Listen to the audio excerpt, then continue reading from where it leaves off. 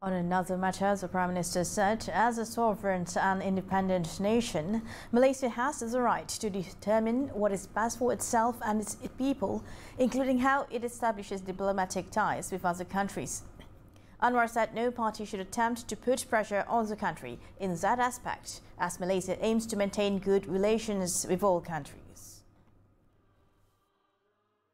The Prime Minister, who recently returned from a working visit to Russia, also said his meeting with Russia President Vladimir Putin was aimed at strengthening Kuala Lumpur's relationship with Moscow and encouraging Russia to increase its import of palm oil from Malaysia. Saya jumpa Presiden Putin, orang kata, macam mana Malaysia ini tak semena-mena nak baik dengan Rusia, apa kata Amerika, apa kata Eropah. Kita ini negara bebas dan merdeka. Kita putuskan apa yang terbaik untuk negara kita. Anwar said countries such as India, China, Egypt and the Netherlands are among the major importers of Malaysia's palm oil and that he is working to ensure these countries increase their imports of this commodity. Dan kita nak minta Rusia, sebab itu kita pergi dan berkawan dengan mereka. China setuju tambah import kelapa sawit.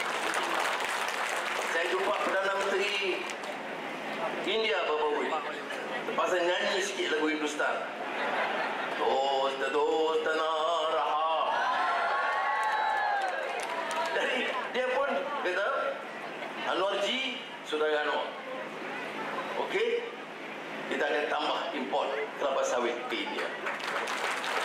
The Prime Minister said his visits to these countries also aimed to boost trade and promote Malaysia's tourism sector and popular destinations such as Sabah, Sarawak, Langkawi and Penang, which are deemed to be among the places with the most beautiful natural landscapes in the world.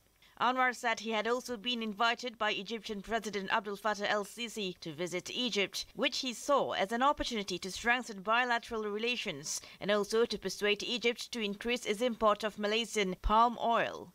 He also plans to share with el-Sisi the beauty of Lahad Datu and Sabah, which are key tourist destinations located in the eastern part of Malaysia.